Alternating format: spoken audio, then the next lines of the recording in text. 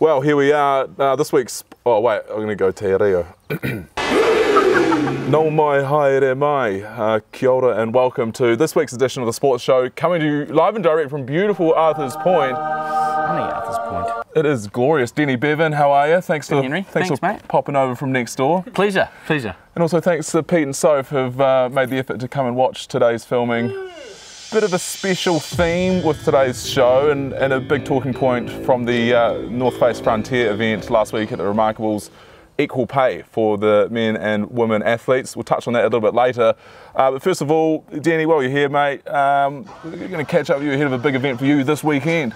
Yeah, the Quest Bank Slalom. Yeah, you've got a pretty good track record up there. Not too bad, not too bad. Can you run us through some of your finishes, some of your last year was a third finish. I wasn't most aerodynamic. You're strongly encouraged to dress up for the event. The infamous bank slalom. Let's break it down. Snowboarders dressed up hurl themselves around gates down roller coaster-like terrain at Coronet Peak while avoiding snowballs. Good luck. This is a bit of a unique event in that there's one of the features is a snowball corner. So the first corner on the course is people strongly encouraged to snowball the shit out of you. And obviously you mentioned earlier maybe a sort of more of a streamline. Yeah, if you are going to go fancy dress, you know, but it's something tight, fitting. I think one of my ones was actually a sort of a blow up emu racer. That was very unaerodynamic as it turned out. Looks good. Oh yeah, looked great, but you know, didn't really sort of help with the placement on the podium. But you are one of the OG snowboard pros here in Queenstown. Yep. How was that scene? Was it in the 90s when you were sort of crushing it? And yeah, it was a good time. Back in the heyday, well, it was pretty exciting. Snowboarding was kind of in its infancy, and so everyone was pretty into it. And when I first started, sort of early 90s, late 80s, it was pretty cool. If you saw another board on the mountain, you were sort of, pretty excited about it. That was when Coronet had a double as the main chair. People realised pretty quickly that snowboarding wasn't just a fad and wasn't just going to go away, it was here to stay. Pretty rare meeting, someone who's been born in that old... Product of the bungee backpackers, born and raised. Yeah. Now it's no longer there, now it's a big hole in the ground. So from back in those days to today, how do you think that the snowboarding landscape has changed? Well, it's exploded. We've got some amazing freestyle athletes.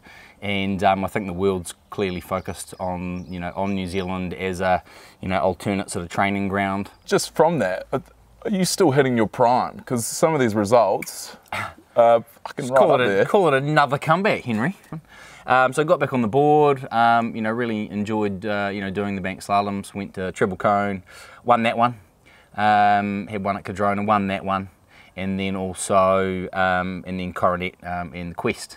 Again, a couple of years ago, won that one too, and sort of got this idea in my head that suggested from a good friend of mine, snowboard colleague from back in the day, Dylan Butt, to go hit Mount Baker. Is that dirty big, like almost a rogue? Is it almost on its own? Is it that one? Yeah, it's a see from Seattle. Yeah, volcano. Yeah, on a clear day. Often it's quite clagged in cloud, but it's it gets the highest annual sort of snowfall on record out of anywhere in the world. 260 inches.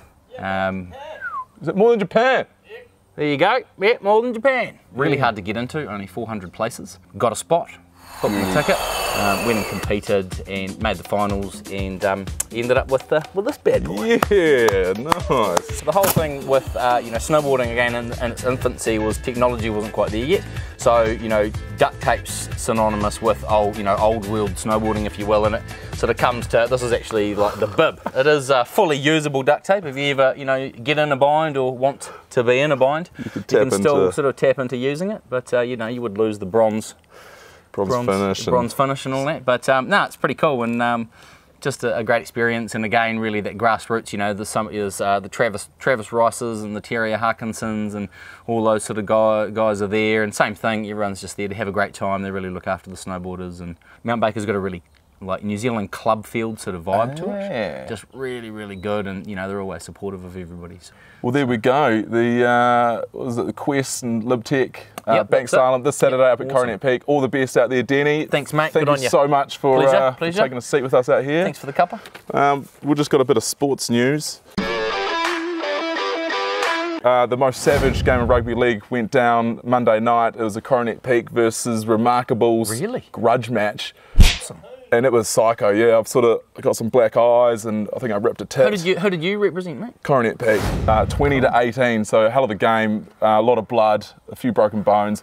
And that signifies the end of the rugby league inter-field competition. From next year, I think they're playing touch.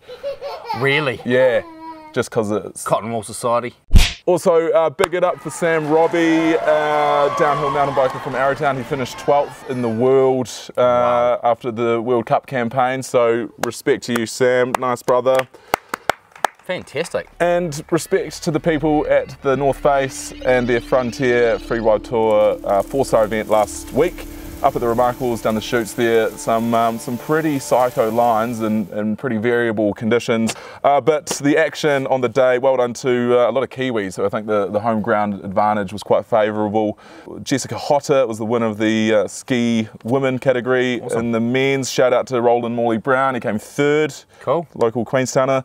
And the men's in the skiing division, and it was a bit of a dark horse, Blake Marshall, cool. that won that event. And the best news, equal pay. This year, the North Face Frontier is offering equal prize money to men and women, which is epic and something that is seen all too rarely in our sport. So this year they're making the equal price. I think that is a really big thing. It's always been a gender bias. Getting the same equal prize is super huge. Was it $2,000? Perfect. I think it was two. Was it two? Yeah. They're laying their bits on the line just the same as the. Exactly. Always, so you know, and that's a big thing in sport and you know generally in general news. Yeah. That equal pay. So well done for being a bit of a pioneer in that payment prospect. Fantastic. And also a little bit of love, in fact a lot of love to the adaptive skier who finished out the day there at the Frontier. We love him, we've had him on the show, Patrick Daniel Halgren, the one-legged battler. He skied the chutes, got a bit of air, hit probably Mach 3 as he came onto the lake and ate shit. Yeah. But an absolute spectacle and what a way to round out the event. So that's awesome. Shot Pat. That's us for the sports show. Thanks for watching. Thanks again to Denny and thanks to the capacity crowd. See you at Coronet. Thanks guys. Yeah, see you out there Saturday. Woo!